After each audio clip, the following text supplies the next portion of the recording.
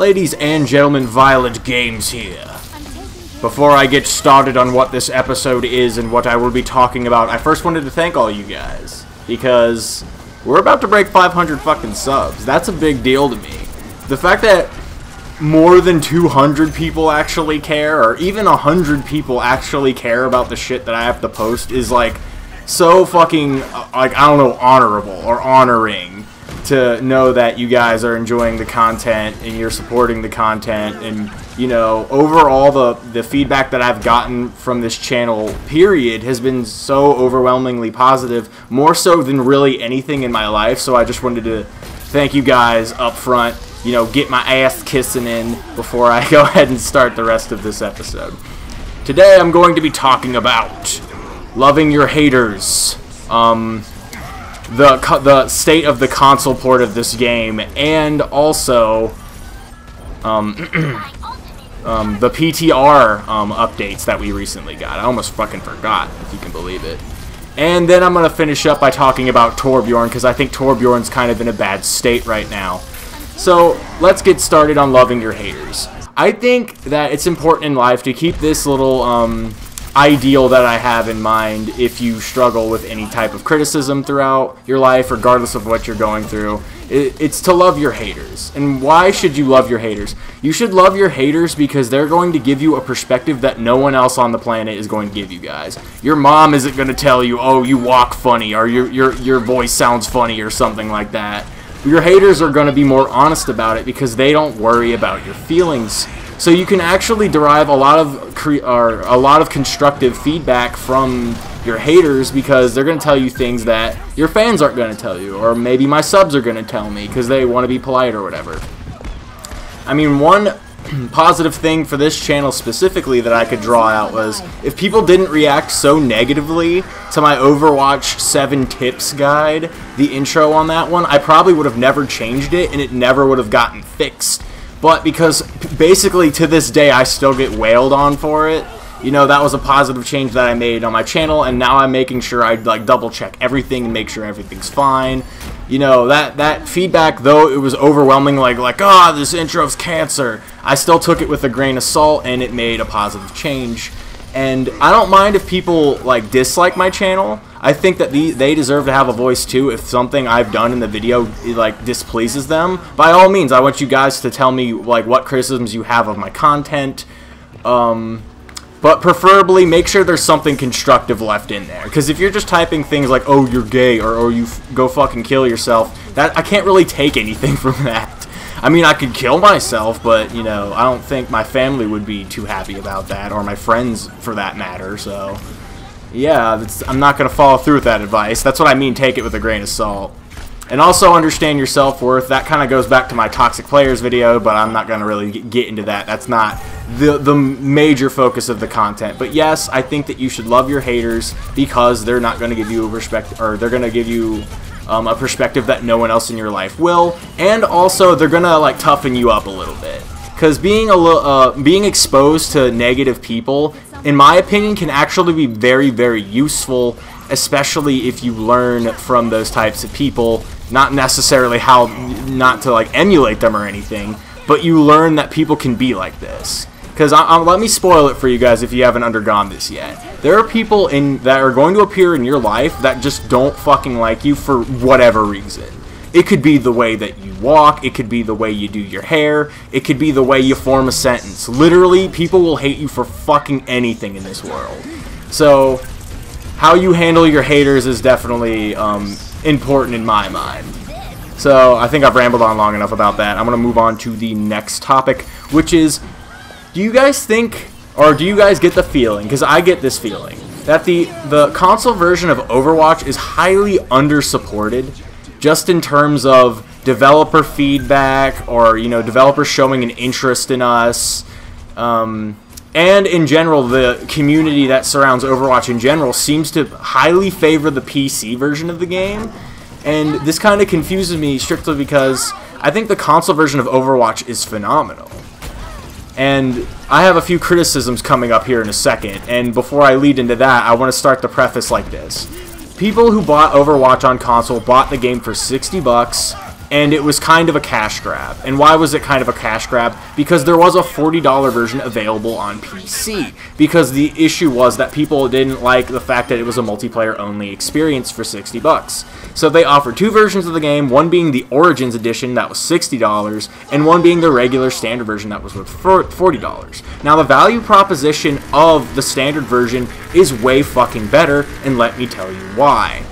Basically, none of the skins in the Origins Edition look good or anyone gives a shit about them. I never see anyone on PlayStation rocking the Morrison skin, rocking the post-Reaper Reyes or the pre-Reaper Reyes skin, like, almost ever. I barely see it. I think the skins don't look nearly as cool as the legendaries that already exist.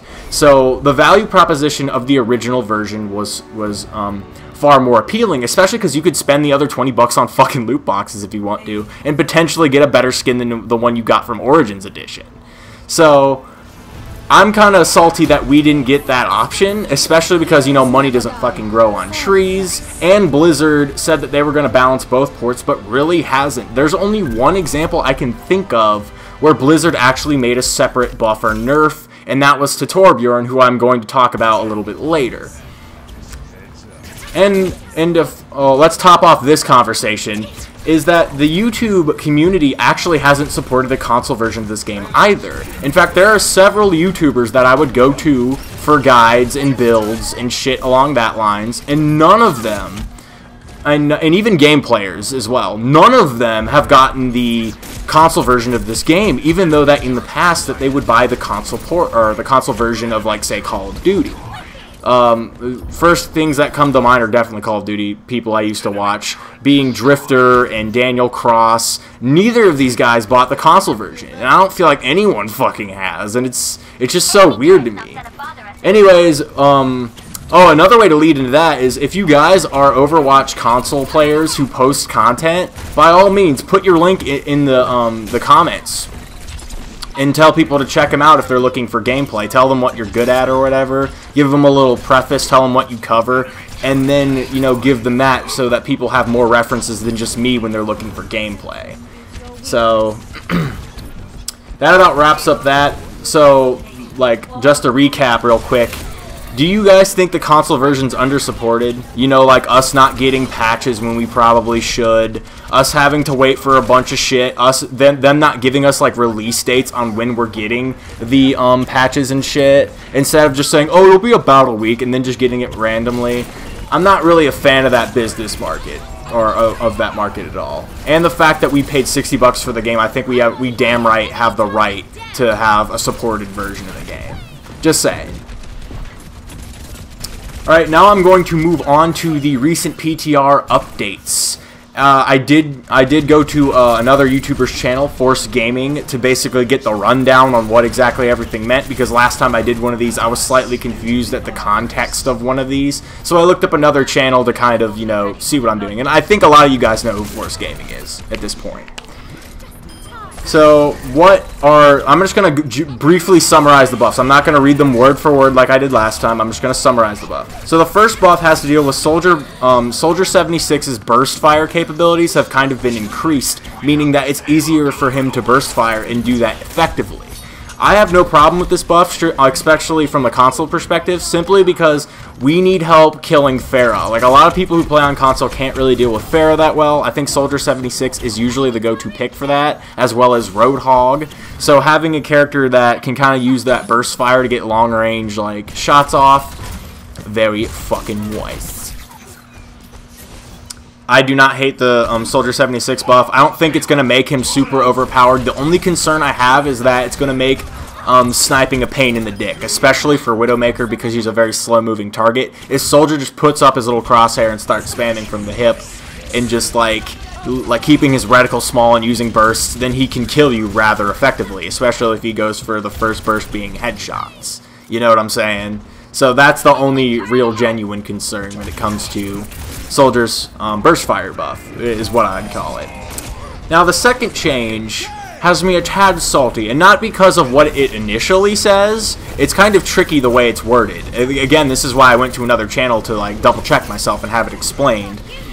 is that Hanzo's hitbox has been reduced by 33%, but it's still larger, and this is via what Force Gaming has said, but it's still larger than it was initially. That pisses me off royally. And why does this piss me off? Because the problem with Hanzo on console is that his hitbox is astronomically large to the point where he can hit people behind cover if they're trying to do a pop shoot duel. Like, for example, I do it with Widowmaker constantly. I'm trying to kill Hanzo, popping in and out of cover during recharges. Not only can Hanzo pop in and out of cover faster now, but he also has the capability of shooting a fucking Christmas tree the size of fucking Mars, I guess, because his hitbox was already large. And I'm starting to raise my voice because I'm kind of pissed off. His hitbox was already large. He's the most abusable sniper in the game, and he's getting all of these buffs while Widowmaker isn't getting shit. Yeah, I'm a little pissed off. And this is kind of why I was saying the console port of this game is unsupported, because the bottom line is everyone on console is saying that Widowmaker needs a buff. Pretty much no one would deny that Widowmaker doesn't need some kind of help on console. Even the Widowmaker players who love playing her will even say things like, oh, I think her damage is fine, but her utilities and her kit is absolute garbage. So, I don't know what the fuck they're thinking with this Hanzo hitbox bullshit. I don't want it on console. I'm okay with the projectile speed increasing, but if you're not going to fix his fucking hitbox, then he's still going to be a cheap piece of shit. He's still going to spam down hallways and get random headshots. And the example that Forrest used was, oh, he's shooting at your tank and you just happen to walk by and die. That shit is going to, like, just increase now, I guess. And now Hanzo is going to be the linchpin of fucking sniping. I don't know why the fuck they did this. It makes no sense to me. Yes, I understand, people. I do know that Hanzo isn't very successful and competitive. I know this. I'm not ignorant to the fact. But the bottom line is I like sniping, and you have an overpowered sniper who's the cheesiest one of the two. With Widowmaker, you actually have to fucking aim because your hitbox is the size of a pebble. With Hanzo, you spam arrows because there's no reason not to. You're literally just playing the law of fucking averages when you're playing Hanzo, when you're spamming your goddamn arrows. And if you have some degree of skill, it just makes it worse. Like, you have a degree of skill of tracking his projectile, he just becomes even more of a fucking overpowered monster. So I have no idea what the fuck they're thinking. I have no clue. I don't know why they think buffing Hanzo is so pertinent over Widowmaker, but I believe it has something to do with the fact that PC Widowmaker isn't that bad because getting headshots isn't that hard on PC, comparatively. So, those are my thoughts on the Hanzo bullshit. I'm not fucking happy about it. I understand Hanzo isn't overpowered, but I at least want him to be balanced. I don't want Hanzo to be removed from the game. You know, when I say hashtag fuck Spamzo and shit like that, it's more of a joke than anything. So try not to take it too seriously. I just want him to be balanced. That's all. That's all I want from fucking Hanzo at this point. I just want him to not be a complete cheap piece of shit. I want the high skill players to get in with Hanzo and be like, oh, I'm a really good Hanzo, and for me to just bow and respect that, as opposed to me being like, oh, what a fucking asshole, he just shot me with scatter arrow. Oh, what a fucking dick, he was aiming for my tank and hit me in the head. That's all I want. You know, God forbid I have a fucking negative opinion about a hero in this game, but whatever. Whatever. The salt is real. The salt is real. So let's talk about the third change, which is quick melee can't be interrupted by abilities, or vice versa, to be honest. I think it was actually the opposite, which is you can't use quick melee to interrupt your abilities specifically. So if you're using ability, you can't cancel the animation with a quick melee. I think this is just something that Blizzard is fixing. I don't think they intended for melee cancels to be in the game at all. So there you go. I don't really have a problem with it, especially because it doesn't cancel abilities like Blink or any mobility movements except for Genji's combos, which again I'm not fully on board with either. I think his combo wasn't really OP or anything, at least from what I've experienced. I've never been derped on by a Genji so hard to where I was like, oh, that bitch needs a nerf, except with Dragon Blade. That's the only thing I felt was kind of unbalanced with Genji, was Dragon Blade. So, quick melee can't interrupt abilities, but Tracer can still blink in melee, fine. Because, like, it was never really a part of my gameplay to animation cancel anyhow. I'm not going to cry over this. So, moving on to the final topic. And this is a console-specific topic, this does not apply to PC. Is where the fuck is Torbjorn, guys? I never see him anymore, and when I do, he gets fucking stomped the fuck out. And I have a theory behind this, but Torbjorn gets stomped the fuck out in almost every game I play, and I believe the reason is because there was a period of time where people were clamoring for a Torbjorn nerf. But in that time, Blizzard reacted too slowly, and they actually, and all of us in the community, including myself, learned how to beat Torbjorn on his own fucking terms and adapt to him just like as if PC players were playing. So we all learned how to beat Torbjorn's ass, and we all learned comps around beating Torbjorn's ass, and then they nerf him. So that's kind of like the cherry on top of his like fucking like shit sandwich of I'm fucked. Like, I do believe 100% that Torbjorn was nerfed into obscurity, and I kind of, like, thinking on it now, I completely disagree with this change, because, like, it's to the point, guys, where if Torbjorn's on my team on defense, not just offense, yeah, that's cringeworthy if someone picks a turret character on offense, but imagine having Torbjorn on defense and just being like, ugh, fucking Torbjorn. Because, like, to me, Torbjorn is nothing but a noob check now. Like, you literally have to be completely new to the game to let Torbjorn take advantage of you. He's a complete joke because of that turret nerf. And the turret nerf, I believe, was, like, minus 30% damage, which is pretty fucking significant, by the way. So, those are definitely my thoughts on Torbjorn. Do you think Torbjorn has been nerfed to obscurity to where he's practically unusable now? Or do you think that he's still viable and I just haven't seen him used correctly in the past, like, since he was nerfed, to be honest? I believe that's right when, like, the Torbjorn train stopped. Right when he got that fucking nerf hammer, everyone stopped playing him. So, that about wraps it up for this video, guys. I appreciate you guys watching if you did. If you want to see my beautiful face, head over to Player 1 and Player 2 Gaming. Or not gaming, it used to be called gaming, but it's Player 1 and Player 2 now. It is a featured channel. I believe you can find it by like browsing my channel, and maybe there's like a featured one. It'll just be a little cartoon picture of me and my sister. That's how you'll know. And we are trying to give that channel a facelift to what it is, because it used to be a lot of things. I'm sorry this is kind of a discussion within itself, but I have to explain the channel first, because like a lot of the content on that channel, guys, is garbage. I am well aware, but we are trying to fix the content. We're hoping to invest into new stuff, but the general premise of what we're trying to do with it is it's basically a discussion platform between me and my sister where we talk about things in nerd culture specifically. So like Suicide Squad, that was our most recent topic, cosplaying, shit of that nature. And I also give updates from time to time about violent games on that channel as well. So definitely check that out if you want to see my beautiful face. If you don't care and you just want to see my Overwatch shit, fine. I'd love to keep you here. It's not a problem. But like always, guys, like, comment, subscribe. I most likely will respond to your comments, though it's getting progressively more difficult, guys. We're about to break 500 subs. More fucking subs than fucking Subway. It's so exciting. I'm like enthralled by the idea of being able to do this and make some money. I'm not gonna lie. And like I said, I've had the very positive experience with you guys, and I hope that we can continue to help this channel grow and make console Overwatch great again. Because console Overwatch needs love, god damn it. Peace out.